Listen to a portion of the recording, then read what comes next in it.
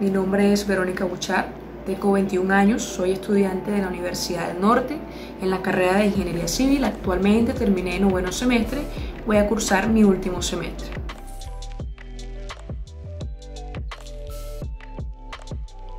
Bueno, yo cogí mi profesión exactamente en esta área porque a mí desde muy pequeña me gustaban los números. Es decir, en mi primaria, en mi bachillerato, a mí me fue muy bien en la parte de la física y las matemáticas, me gustaba mucho. Y a modo de anécdota, cuando estaba pequeña, yo me ponía a jugar con la calculadora sin siquiera saber prenderla. Yo me ponía a jugar porque a mí me gustaba, hasta eso me gustaba. Entonces yo siempre tuve la inclinación por esa parte. Yo decía, yo tengo que estudiar algo relacionado con los números. Y sin lugar a dudas fue la mejor decisión que pude haber tomado.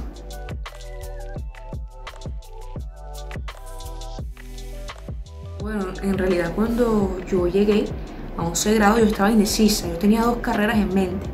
Voy a la ingeniería mecánica o voy a la ingeniería civil, ambas yo veía que tenían cositas que me podían gustar. Pero yo me decidí por ingeniería civil cuando vi esas grandes construcciones en Dubái.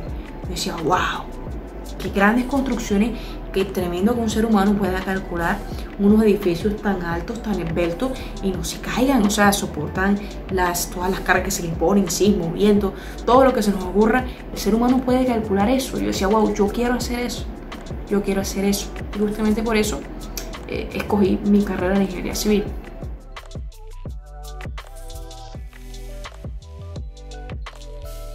Yo pienso que puedo hacer la diferencia en mi campo laboral, dadas mis cualidades de responsabilidad y disciplina. En realidad gran parte de los logros que he alcanzado en toda mi carrera se deben a esas dos cualidades, a la disciplina y a la responsabilidad. Y es que cuando a mí se me presenta un problema, yo no puedo dejarlo incompleto, yo tengo que buscar la forma de solucionarlo, ya sea buscando en libros o hablando con alguna persona que sepa más que yo, pero a mí me gusta hacer las cosas siempre de la mejor forma posible. Entonces yo pienso que son esas cualidades las que me van a permitir destacarme en mi campo laboral.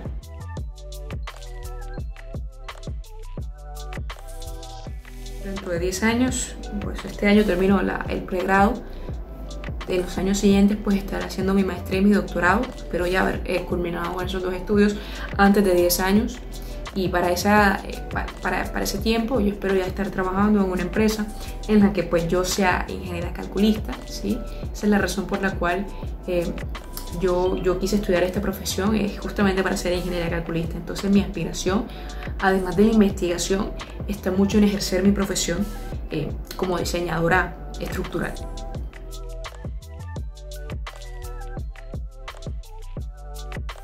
Considero que es importante que nosotras las mujeres sigamos tomando estas carreras porque sin lugar a dudas durante muchos años las mujeres no estábamos presentes, o sea, no hacíamos parte de ninguna de estas carreras, estos cargos los ocupaban los hombres. Sin embargo, nosotras tenemos disciplina, nosotros tenemos dedicación, nosotras somos organizadas y sin lugar a dudas podemos alcanzar muchos logros, tantos como los hombres.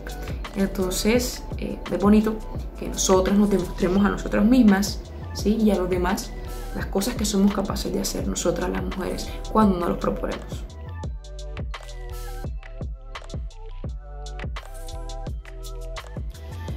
El mensaje que yo les daría a otras mujeres para que se animen a estudiar estas profesiones es que en realidad son muy bonitas, es decir, son hechas a pulso, aunque los trasnochones son largos y a veces uno duda de yo por qué escogí esta carrera.